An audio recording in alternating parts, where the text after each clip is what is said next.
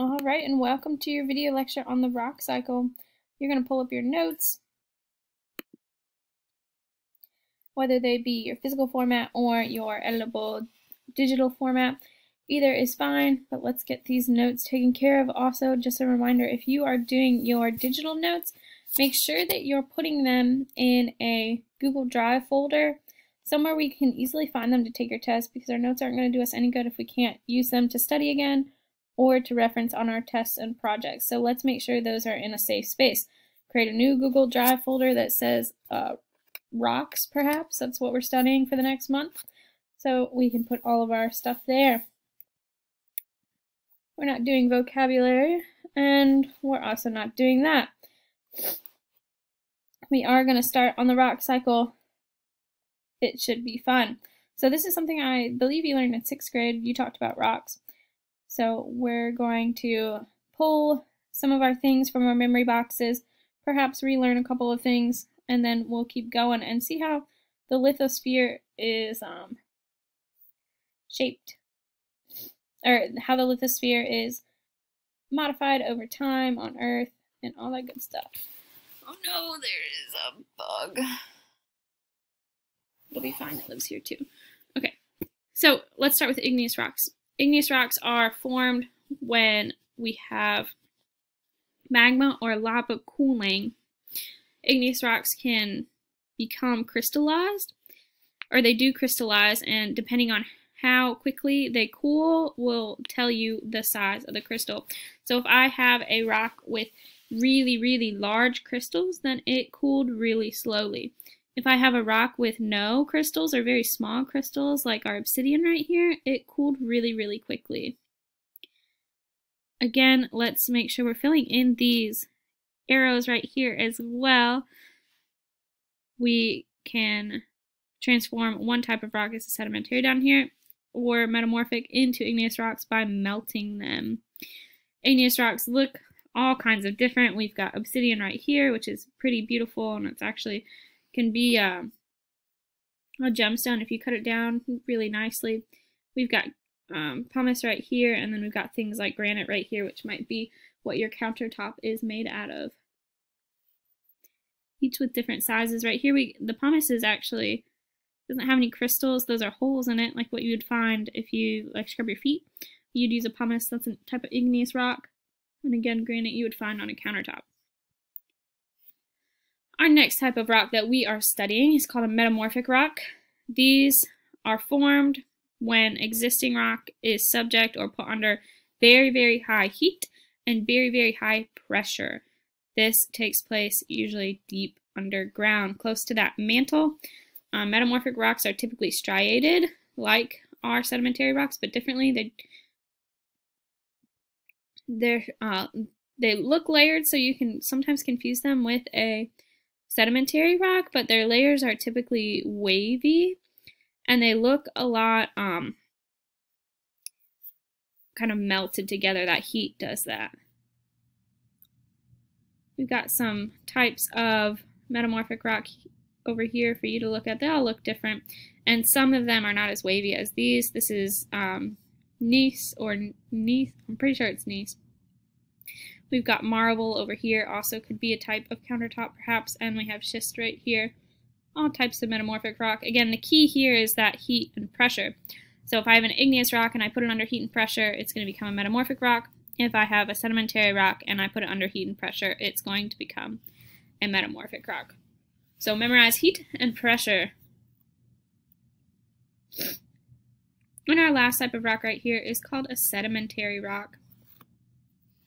Sedimentary rocks are created when sediments are compacted and cemented, which you don't see right here. But we'll go over that in a little bit. But they're created when our sediments are compacted and cemented. In order to get sediments, though, we need to weather or break apart other types of rocks. So it could be igneous or metamorphic. So they need to be weathered, or sedimentary again. We'll talk about that in a second, though. They can be weathered, and then they need to be eroded or moved from one place to another, and they need to be deposited, put down in one spot. Then they need to undergo what we call cementation and compaction. Sedimentary rocks are often have our fossils in them, because the heat here in the igneous rock and the heat here in the metamorphic rock will actually destroy any organic matter. So the sedimentary rock is where we get most of our fossils if we're going to find them. Also, to note, what was I going to say about fossils? Oh, if you remember from last year, the conditions for a fossil to form is basically no air, so any condition that's going to lead to no air. So it could be like mud, it could be mud, it could be getting stuck in between two rocks, it could be tar, it could be ice, but basically no air, so we can't decompose the organic matter. Fantastic. And then we're supposed to have some pictures, oh there we go, of some of our sedimentary rocks, and they look kind of different. I'm not sure which one is which here. I simply don't remember, but these are types of sedimentary rocks. So sometimes they can look like this, where you've got all the different sediments just stuck together. You can see them really clearly. Sometimes it'll look like this, where you can see the sediments, and they're all different kinds of sizes. So this is very congruent, same size of our sediments. This is not really. We've got large rocks, small rocks, all kinds of different stuff. And then sometimes it looks like this, and this is actually shale. So you can see the different layers. You can even pick them apart as well. Now remember, before we can become a sedimentary rock, we've got to be sediments first. So we need to undergo weathering, which is the creation of smaller pieces of rock through physical or chemical means. We're going to study weathering in 2 days, so we'll learn a little bit more about that. But basically I need to break the rock apart. Then I need erosion, which is the moving of sediments from one place to another. So I need to pick up the sediments in one kind of way. Erosion typically happens with wind, water, or ice. So I need to move the things from one place to another. Then I need to deposit them, which is where the sediments stop moving. They drop, right? If we remember back to our hydrosphere, we talked about deposition and how the rivers deposit sediment when they hit a larger body of water. Same type of deal, depositing, think drop. And then we need to have, and then our rocks need to undergo compaction and cementation, which is where the sediments are squeezed and pretty much glued together to form our new rock or sedimentary rock. So they're not sedimentary rock until they've undergone the compaction and cementation. Very important things to know and remember. Oh, also those examples of rocks need to be written down in your notes as well.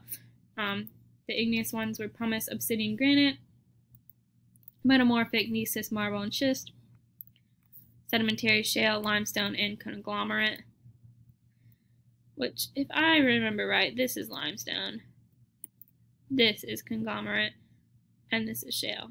But, again, not entirely sure.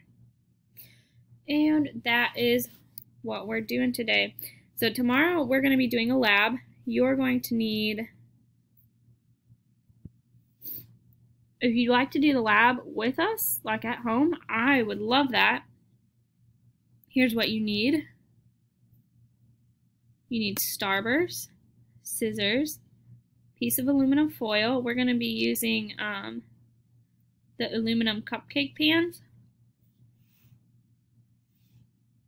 a hot plate or a stove, markers, and colored pencils, a heavy book, and that's it.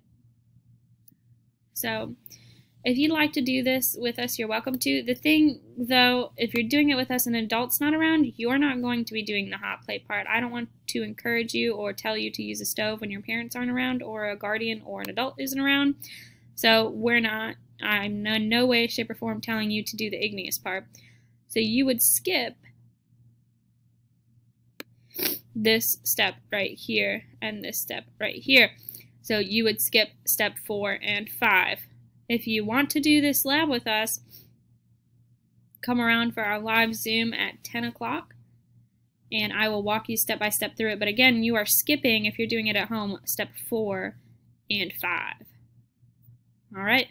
Have a great day, guys. Turn in your notes. Be ready to do your rock cycle lab tomorrow.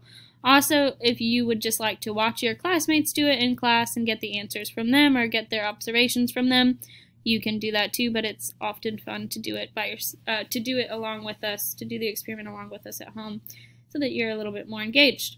Okay. Have a great day, guys.